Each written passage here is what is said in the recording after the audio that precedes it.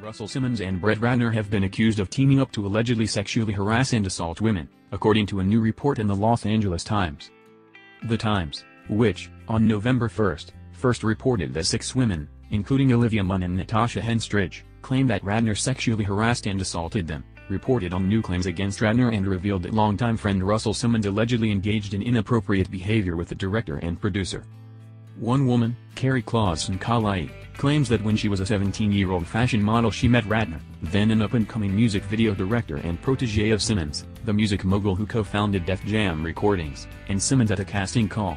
After dinner one night in 1991, they took her back to Simmons' apartment, ostensibly to show her a music video they had been working on, she told The Times. But Simmons quickly began making aggressive sexual advances and tore off her clothes, Kalai told The Times.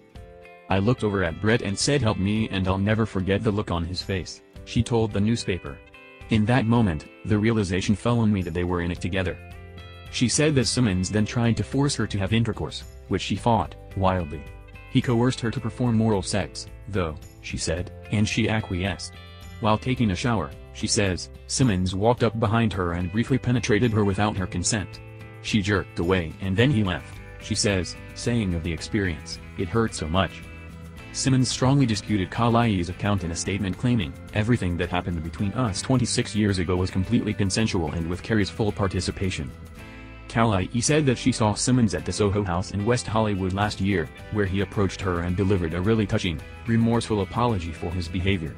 Simmons' attorney, Brad D. Rose, meanwhile, says the apology was in the context for the embarrassment and upheaval the weekend caused her connected to her infidelity. She disputes that account. In a statement to The Times, Simmons said Kalai's claim does a disservice to those who have been true victims of sexual harassment. "Let me be crystal clear and very direct. Abusing women in any way, shape or form violates the very core of my being," he said in statements obtained by The Times and The Hollywood Reporter. In a statement received by THR, Simmons adds, "I completely and unequivocally deny the horrendous allegations of non-consensual sex against me with every fiber of my being."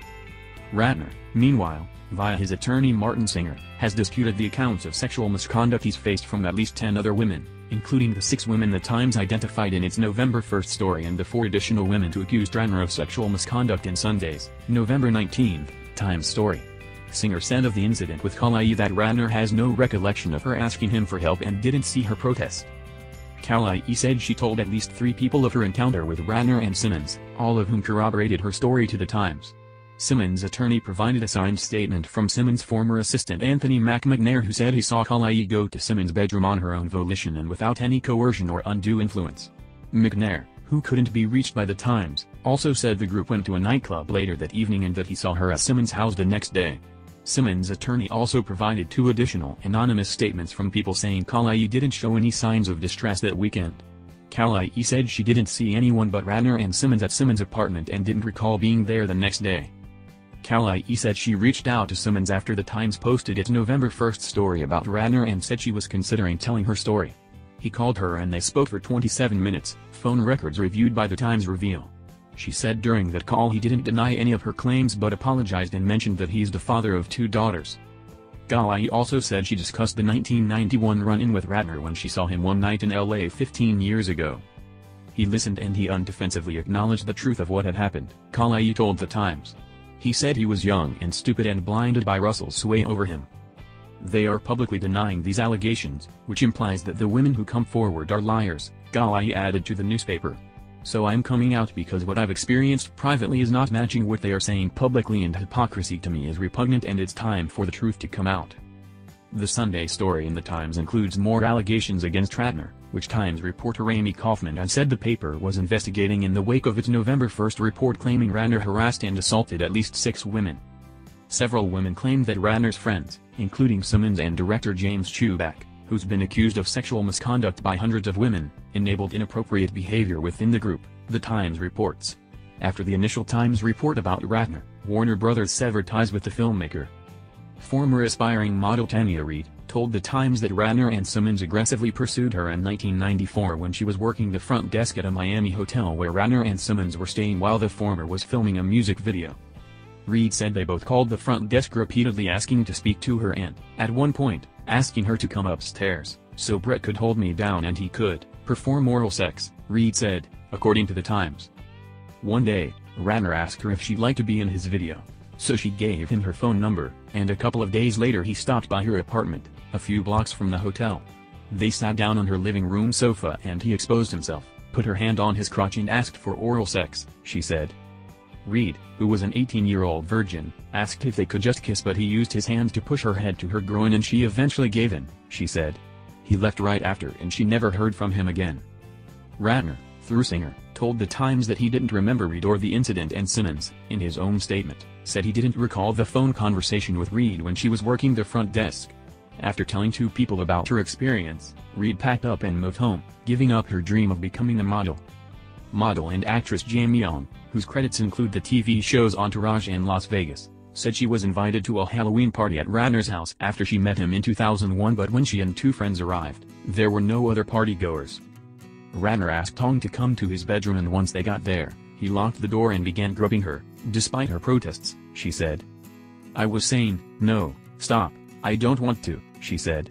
And he took his pants off and he was trying to grab my hand and put it on him, saying, just touch it, come on. When she refused, Ratner masturbated and ejaculated. She left and immediately recounted the experience to her friends. Arguably the most high-profile woman in the latest batch of Ratner accusers is actress Sarah Shea, who has starred in the TV shows Life and Person of Interest. Shea said that on the set of Rush Hour 3, Ratner, who directed the film, on multiple occasions approached her from behind, thrust his groin against her and made graphic sexual comments. She tried to shun his advances. Each time, I'd get really loud and say, why are your hands on me? Don't you need to go set up a shot? Shea told The Times. She told casting director Michelle Lewitt-Kell about the experience shortly after it occurred, with Kell confirming Shea's account, and Shea claims other actors, including star Jackie Chan, witnessed the encounters. Chan did not respond to The Times' requests for comment. Producer Shelley Clifford also told The Times that Ratner made sexually explicit comments to her on a transatlantic flight in 2004. Ratner, who has long had a Playboy image, has directed and produced numerous movies. His directing credits include all three Rush Hour films, Dwayne Johnson starrer Hercules, X-Men, The Last Stand, Tower Heist, and a plethora of music videos for Mariah Carey and Jessica Simpson.